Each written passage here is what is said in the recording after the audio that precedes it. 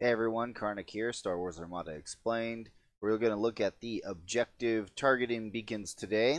Thanks for joining me, by the way. Appreciate you guys watching the video. So targeting beacons is extremely straightforward. It's also not a very great objective, and as we get into it, you'll kind of see why. So targeting beacons, it says, set up after placing obstacles, the players alternate placing a total of 4 objective tokens in the setup area, starting with the second player.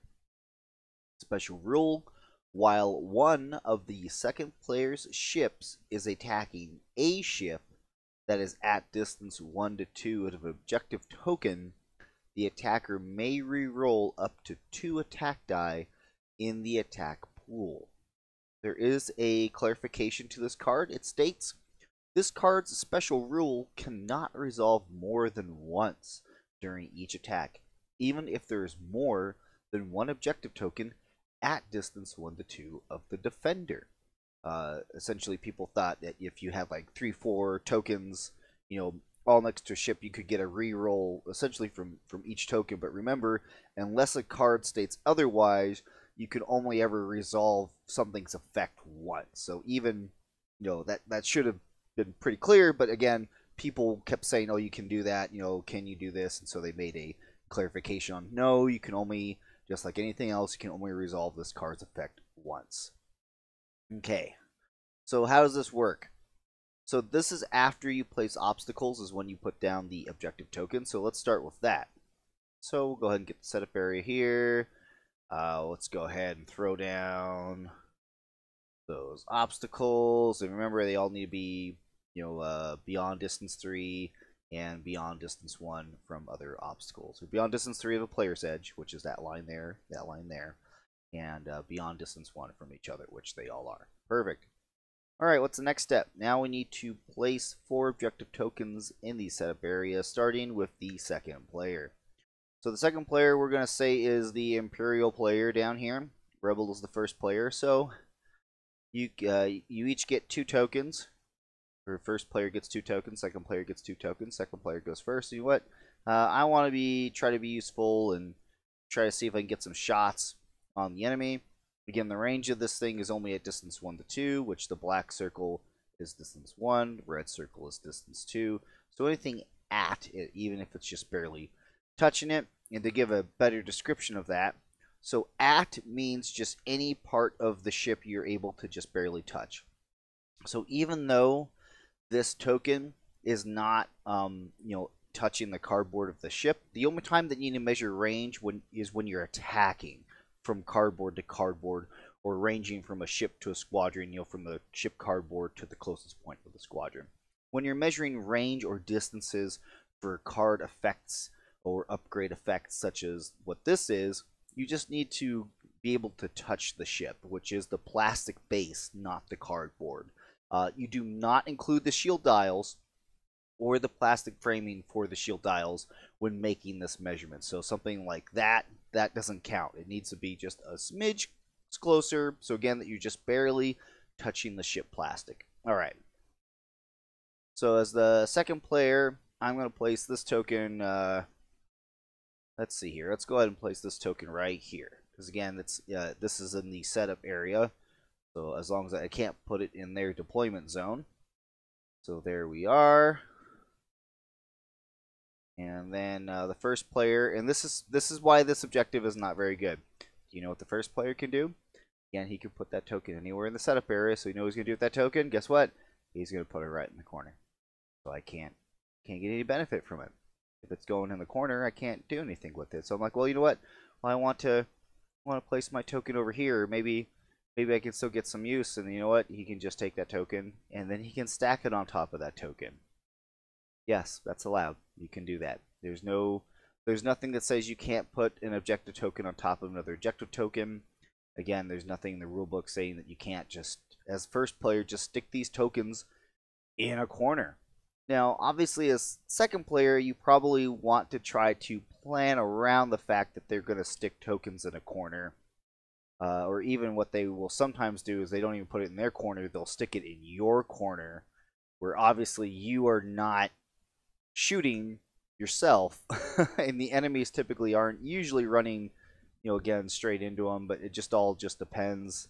Essentially, it kind of sucks. That's why this objective is not so good, because when they're stuck in the corner like that, distance 2 is barely getting out past over here, which is just, it's not really effective. You're not really getting a whole lot of benefit from this objective. Now, if you do bring something like, maybe there we go. Now, you can get a little bit more benefit from this objective if you're bringing something like VCXs or Lambdas that have the strategic ability, which is if they move at distance 1 of token, they can move that token to be at distance 1 anywhere around the squadron that they want it to be. So that's a way you can get, targeting beacon tokens to get on target. But again, it's definitely, you have to bring strategic, and it's a bit of work to make that work. And again, you're only really getting the benefit essentially from 2 tokens. To move on as to how the special rule works, so we're going to say that this is the setup. The player, in the case of the first player, it's like, why would I set up anywhere near those tokens? I'm going to set up over here. So as second player, you could try to form a more defensive pattern with these tokens, but again, you're giving away your deployment area of where you're planning to be. So first player, why would he want to go there? The only reason why he would want to go into that is if you deploy in such a manner that you force him to have to come chase after you, like you're doing a running away maneuver. All you're going for is a 6-5 complete non-engagement, which that's not any fun. It's allowed, it's part of the rules, but not very fun for most people. All right, let's move on to the special rule. How does this work? In this example, I'm going to be using Arcadins, just because he throws 3 red die on a broadside, 1 red die out the front. We're going to say it's the not command version, the light cruiser, the one that throws the black out the front and the back along with a red. All right. So while attacking a second player ship, or while a second player ship is attacking a ship that is at distance 1 to 2 an objective token, the attacker may reroll up to 2 attack die in his attack pool. So, situation like this, yep, we've got long range on that GR75. Let's go ahead and throw our initial attack pool, which out the left-hand side with no upgrades is 3 red die. Let's toss that out. And hey, that's actually a pretty decent roll, except we got a pesky blank. You know what? No accuracies. This thing's got to scatter. He's just going to scatter it. So we're going to keep the double. We're going to re-roll this blank and re-roll that crit. And, we didn't get anything to lock the scatter, but hey, we pretty much had something that, we didn't have before, in that we could make an attempt to try to re-roll to get some accuracies to stick some damage in. So that is essentially, re-roll light. It's only 2 die. It only works for ships attacking ships. It's only a benefit for second player to re-roll. And again, it's while he does any attack, so if you do have the luxury of being able to double arc something, at least you get a chance to have some re-rolls. I think it would be great if these worked with squadrons for the second player, but with so little benefit and so much effort and work that you have to put in to make this objective work, I can see why it's not taken hardly at all. But if it's one of those things too that if you have a fleet where like no red objective is beneficial for you, take targeting beacons, because it's not giving you really any benefit, and it's not giving your enemy any benefit as well. I guess that's one way to look at it. It's like I would just take close range intel scan in most situations like that.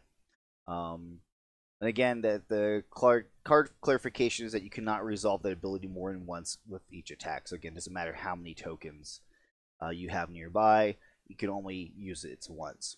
So that's targeting beacons. There's no other crazy interactions, no other crazy things going on.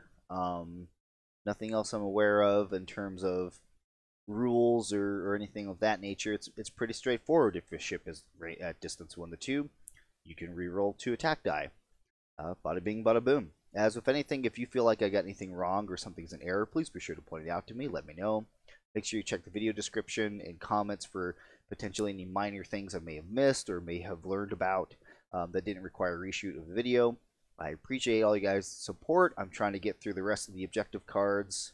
There's only a few left. That way I'm, not objective out by the time Rebellion of the Rim drops, which I'm super excited for. And I will see you guys next time.